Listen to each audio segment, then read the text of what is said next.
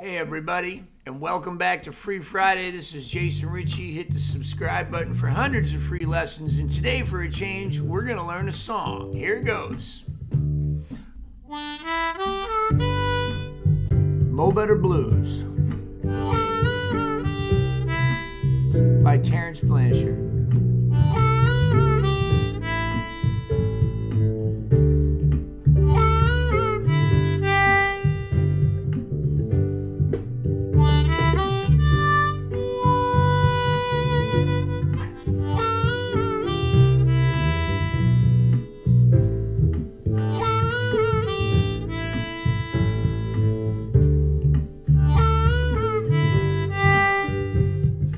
That's all there is to it. But you know me. You've been hanging around here a while. We're not just gonna do a song. I'm not just gonna hand you something. I'm gonna make you think about it, okay? So, one of the mistakes that I've made as a teacher, though, over the last 12 years, is I kind of look at my students and I see where they're at, and I think to myself, is there anything going wrong in common with all of them? So what's the one common denominator when a bunch of people around me are seemingly messing up and I'm the teacher? It's probably my fault. So what I'm trying to say is we don't need to think too much. All right, so I'm going to talk to you about that. So here's the tab for the song. One more time.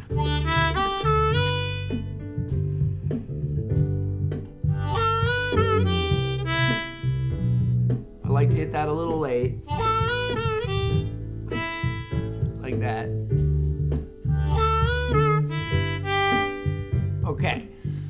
So, how do I make the song my own? So this is sort of inspired in a couple of ways by one of my Patreon patrons, Mr. Jason O'Sullivan, okay, who doesn't agree with me on everything, and that's good. I'd have to be a boring conversation with somebody that agreed with me on everything. I would not enjoy that very much. But Jason O'Sullivan and I could have a cigar together. For the very fact that he doesn't agree with me on everything, that would be a fun time. But let's talk about the two different kind of methods of approaching, this song or any song, besides just learning the head to the song. That's what we call the part at the beginning, the head. That's a jazz term. Blues people use it too. The part you play at the beginning before you take off and improvise and solo. So there's a variety of ways to do that. So first, I could learn it by ear. I could learn the melody of the song or the head, and then I can just subtly change that melody. In other words, I don't have to know anything about the chords that are happening behind me or any types of scales that might work over the whole thing. I'm just going to use my ear from what I already know about the head or the melody of the song. Like this song here. So that's how the first phrase goes, right? But if you listen to the way Terence plays even the second phrase, it's a little different. So he just goes up to a 4 draw. And just to change that melody a little bit. This is the kind of thing you can do, is just find neighboring notes that work. And you might have to use some trial and error. Now, the first thing you can do is just go, okay, what are the notes in the song? Like, in other words, what holes and what bends am I using on my harmonica to play the song? Then go, okay, it's probably safe to use those same holes in different orders or to decorate using those holes and those bends in the same area of the song. And it might even be the case that every note in the song works over every chord. This song here is an example of just that, and there's many more. But there are a variety of players that don't know anything about music theory, don't know anything about chord structure, don't know anything about scales, that do a very good and competent job of not only playing the melody, which they had to figure out by ear, and it might have taken them a little longer, but also improvising. So they just take safe chances of notes that are right next door. So let's do that approach through the Terence Blanchard song one more time. Here we go. So I'm going to play the head, and then I'm just going to start changing it, okay? No music theory at all, just notes that are close to the same notes in the song. So I'm just playing it straight here. Just the way that Terence did. Or as best I can. One more time.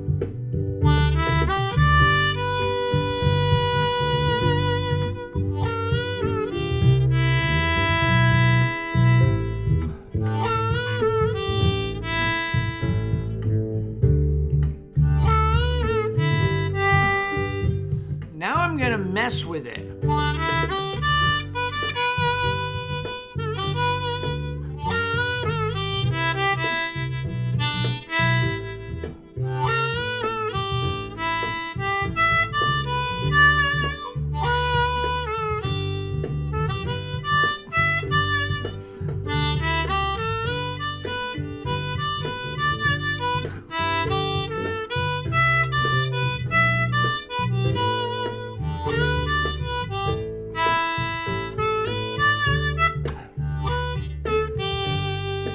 All I did was just take holes that I was using in the song and play them at different times. Sometimes I tried to use the same holes that I was on at that particular time in the melody and then kind of pick different neighboring notes.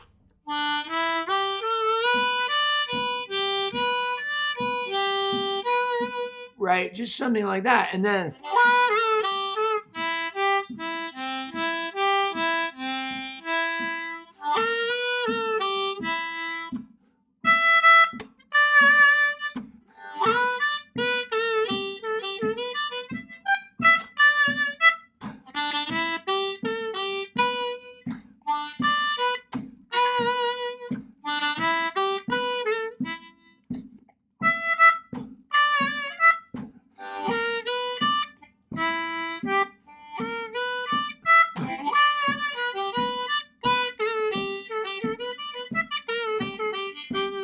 okay.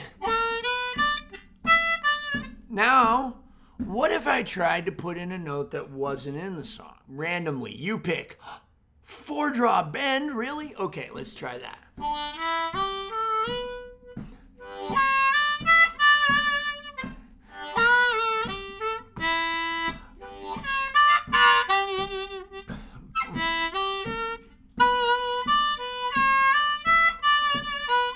So I don't really like that, right? I didn't think it sounded good. So that's what I'm doing. I'm using my ear. I'm not looking at the chords and the song, which I really want to, guys. Okay, but I'm not looking at the chords in the song. I'm just going, okay, like, what else would work? Now, here's the thing. If I did know something about music, I could look at the chords and I could find a place where 4-draw bend worked really, really well without having to go through the trial and error of trying that note on every single chord and finding out if it works. But let's try another one. What about 5-draw?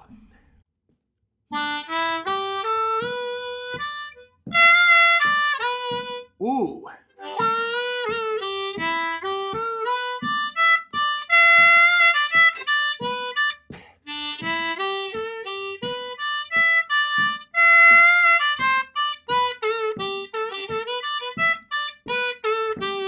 Right, okay, cool. Another note came in there too, 4-blow. So that's notes part of the G major scale, and the song is very major sounding, meaning it's pretty. It's very nice and pretty. So maybe that note would work, and then, whoa, it did. Let's try it again. So there was a little note there. That note is a seventh. It's not important that you know that, but it worked, and it's right there on the harp.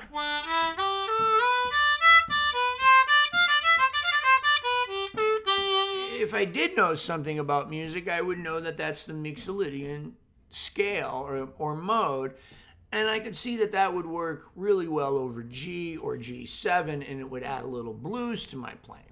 So anyway, you want to be sparing with these things, right? Because we want to stay, if you're going to play by ear, you got to be careful, right? Because you don't know all the chords. So you need to kind of stay close to home until you find on your own the notes that work. So that is method one. Let's do it again. So I'm going to play the head once and then just improvise. And I'm going to use that 5 draw that I found that seemed to work. Here we go.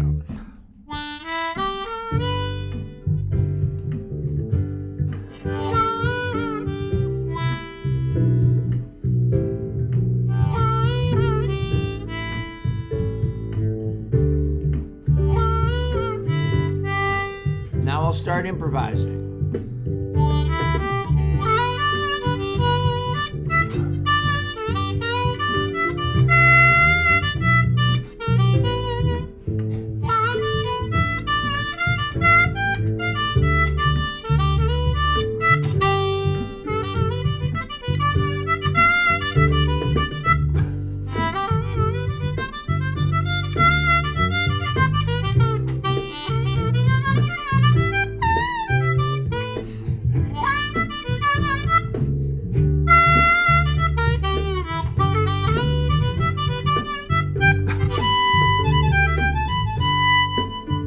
Taking it an octave up, same melody.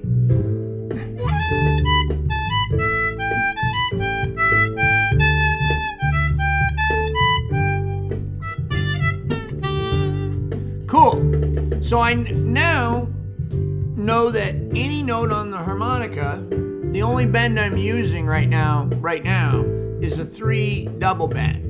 I could use a 2 draw double bend because that's the same as the 5 draw. Let's do that.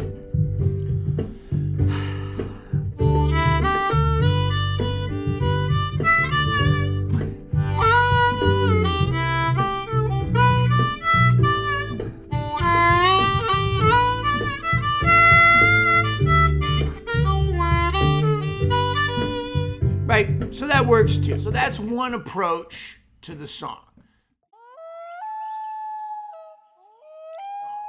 The other way I could do it would be to actually learn the notes in each chord. The advantage of this is instead of having to depend upon the melody and go, okay, these notes work, and I know they work because they're in the melody, and I have 1 or 2, right? And then I have to explore neighboring notes and go, okay, well that one worked there, but it didn't work there, and I don't know why, so I'm just gonna do that every time the song is there. Instead of doing that, I could have 3 to 4 to 5 notes per chord, not including the other octave, so I have a bigger selection of notes by just learning the chords. If you'd like to know more about that, please check out my videos on arpeggiating, because these videos will give you the key to finding out everything that is basically suggested that you can play over each chord. And the fun thing is that every time the chord changes, you have new options of stuff that wouldn't work there before that now will work. And you can know even before you play it if it'll work, if you know your arpeggios. So at this time here, I'm gonna play you guys a video that I did a long time ago of this very song, in which I tried to observe each chord and the notes that were in that chord. So sometimes I have certain notes that I feel are better to use at certain times in the song. In other words, each chord gives me a set of rules that I can either follow or break depending upon how crazy I'm feeling. So let's take a listen to this song from an earlier YouTube video, Mo Better Blues, where I'm attempting to basically observe each chord in the song in an arpeggiating fashion. It's a little loose. It's kind of a combination of what we were doing earlier and what we're going to do later with the scales, but the main focus is what chord am I on? Here we go. Hope it's as good as I remember.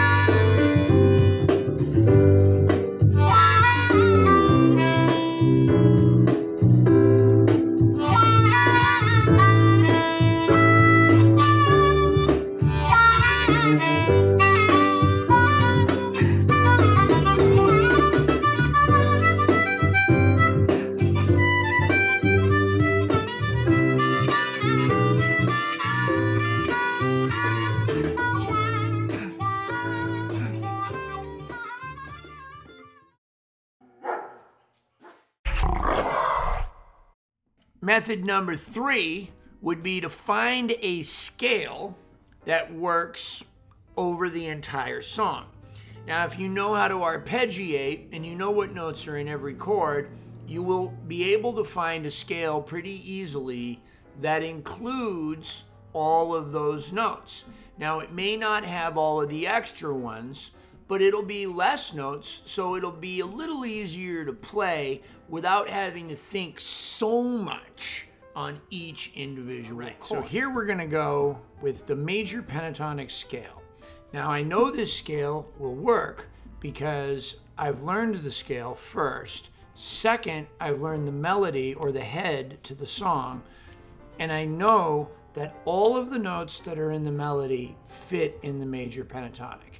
In other words, there's not one note in this melody that isn't used in the major pentatonic scale, or one note in the major pentatonic scale that isn't used in the melody of this song.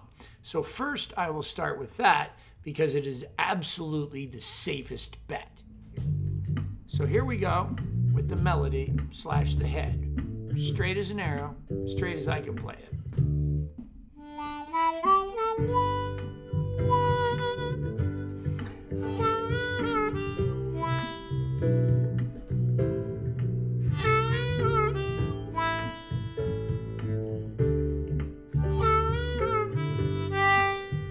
Again, with a little tweak.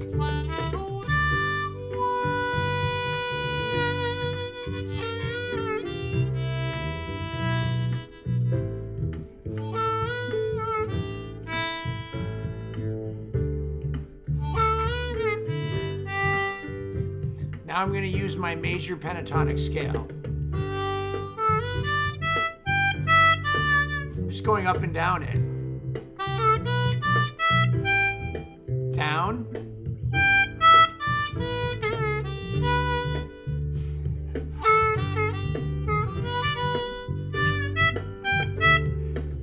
top octave.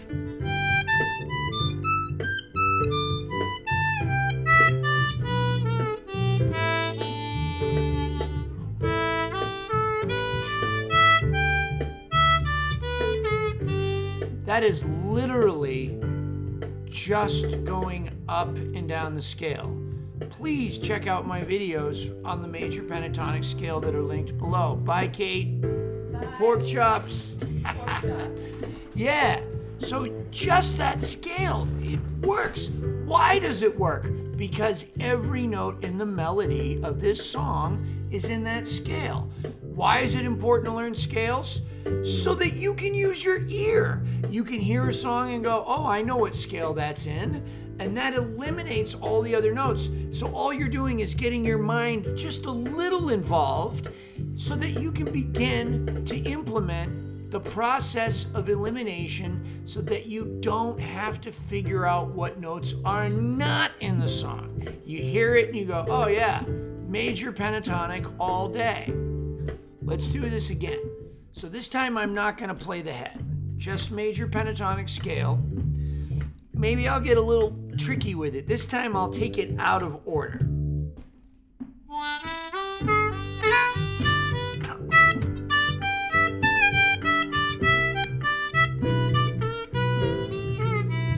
I'm still using just scale exercises, nothing creative. Let's get a little creative, a little country.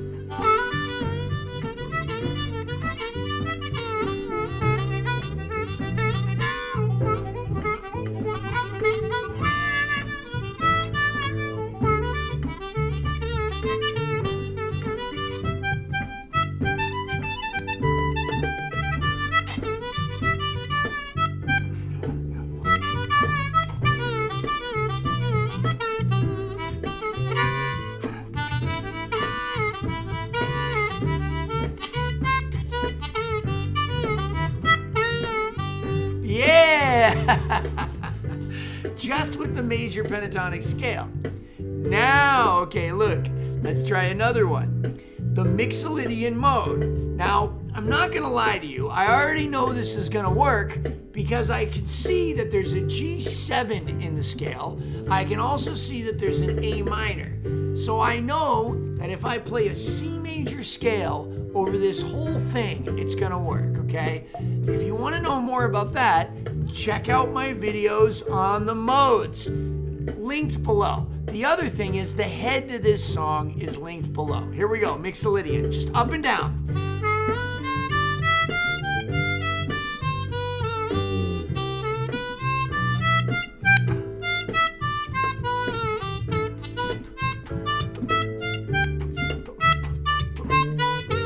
Now you can hear how that one note is not in the melody, but let's just play with it.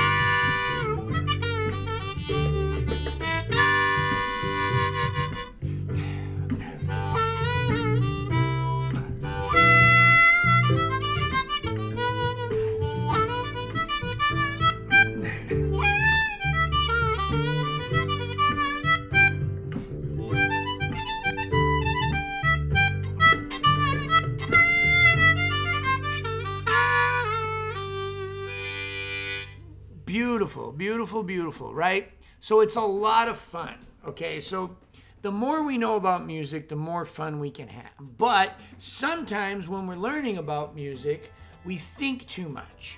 And it's important to remember to go back and just think, what is the melody of this song?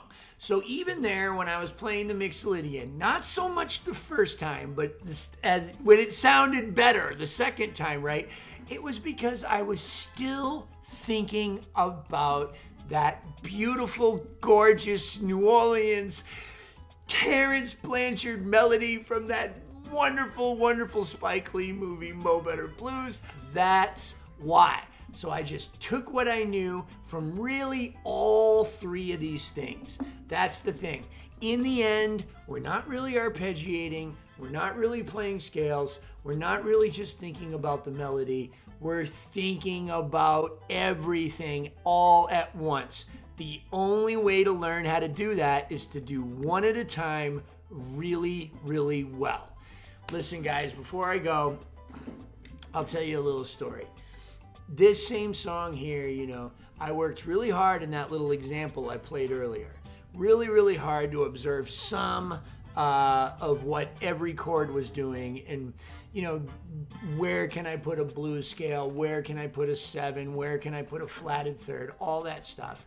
And I put it up on Facebook, and I was really proud of myself. I put it up on Instagram, and I put it up here on YouTube too. I was so proud of it, and I put it up on every platform. And underneath that, some folks wrote in, hey, you know, Jay, I did that song too, and I didn't even bother Googling to see if any other harmonica players had done it.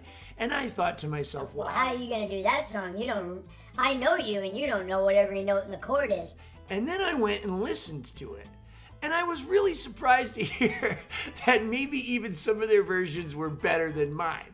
Maybe even that version where I just played the major pentatonic, right? Or the version when I played the Mixolydian at the end and just sort of observed. Maybe even those versions were better than when I was trying to arpeggiate everything. So that's probably because I'm not very good at arpeggiating these particular chords. Whereas on like a regular blues thing, it's no big deal. Or another song like that. So in the end, we really need to explore all the methods. We need to keep our mind open, and we need to remember that we are right where we're supposed to be. So with that in mind, let me just say thank you all YouTube, thank you Patreon, and as my man Lee Mack says, it's gonna be another great day. Why? Because the subconscious mind doesn't know the difference between a truth and a lie, so when you wake up in the morning, you might as well tell it something nice. All right, have a wonderful day. Stay tuned for the credits. Thank you, everybody, for tuning in to Free Fridays right here on YouTube. Subscribe today. Click the subscribe button for hundreds of free harmonica lessons. If you like what I'm putting down and you'd like to support the cause, go the extra mile, be sure to visit my Patreon page. Patreon patrons, thank you very much. You're making these lessons an absolute priority in my life, no matter how busy I get. A free lesson happens every Friday. For as low as $1 a month, that's 25 cents a lesson, you can become a Patreon patron. If you're doing a little better and you can donate more, that's great. Every time you become a Patreon patron, you're helping somebody else out there that doesn't have a credit card, that doesn't have $1 a month, to continue to get free harmonica instruction and much, much more. Remember, we got product reviews here on this channel. We do videos on addiction and bipolar disorder. We got blues stories. We got performance videos and everything right here on Jason Ricci's YouTube. Subscribe today. I'd like to thank Hohner Harmonicas, and I'd like to thank Blue Moon Harmonicas, making custom parts for any harmonica that you might have at home. Blue Moon has got you. The Lone Wolf Blues Company, pedals, amplifiers, microphones, you name it, much more. Right here out of Louisiana, the Lone Wolf Blues Company is bringing you the best in customer service for almost any kind of amplified blues harmonica needs that you may have. Speaking of amplifiers, Harp Gear amplifiers, check them out. The very best Harp Gear, right out of Ocala, Florida. I got a website, www.mooncat.org. Check me out on mooncat.org. I got tour dates happening all over the place. I'm going all over the country this year, playing tour dates with J.J. Appleton, with Damon Fowler, with J.P. Soares, with my own band, with Joe Crown, all kinds of people. www.mooncat.org. T-shirts, lesson information, all of that. Thank you guys so very much for tuning in. We do this every single Friday, and then every now and then I throw you some more stuff right here at Jason Ricci's YouTube. A Mooncat, love and appreciate all y'all. Thank you.